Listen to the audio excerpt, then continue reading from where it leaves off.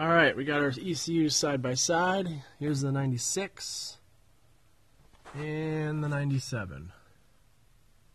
Now you cannot use an automatic in a manual or vice versa. The plugs are totally different, so it won't even plug in. Some Lexus and Toyota you can interchange them, but these for some reason they're just, you can't do that. So here's the harness on the 97. I've got our yellow-blue pulled aside, which is that the idle wire from the cruise control actuator and ECU. So this is on D4 on the new 97 ECU.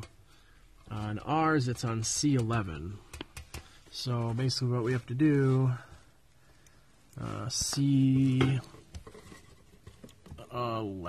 you can see it right there, that yellow blue wire, the third one from the right.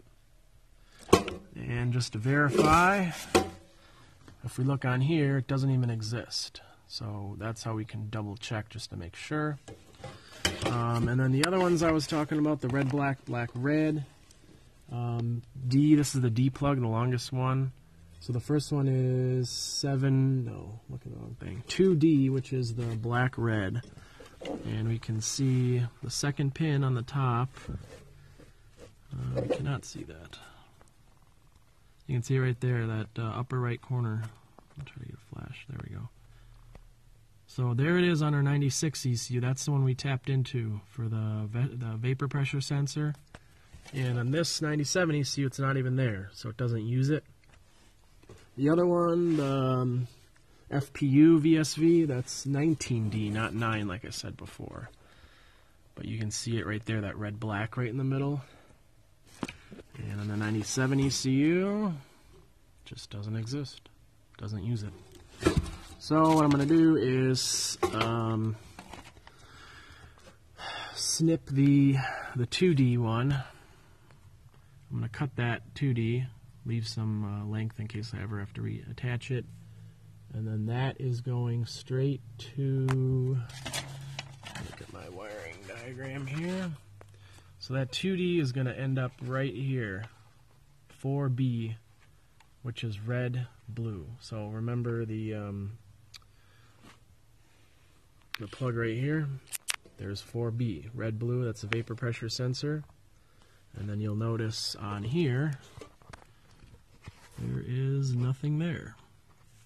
So what I'm gonna do is depin this ECU and take this wire out of here and then put it into the other harness. And then I don't remember what I'm doing with this one. I think I have to do the same with this one because this is our the idle thing. So I have to swap. Where is that one? 11C idle. Okay, let's take a look here. So D, here's C. 11's probably going to be on the other side. So we're looking for yellow, blue. And there, I think we already covered this. Third one from the right, yellow, blue. So that is the old cruise control ECU from the TPS, which is also tied into TPS, and then it goes here for idle.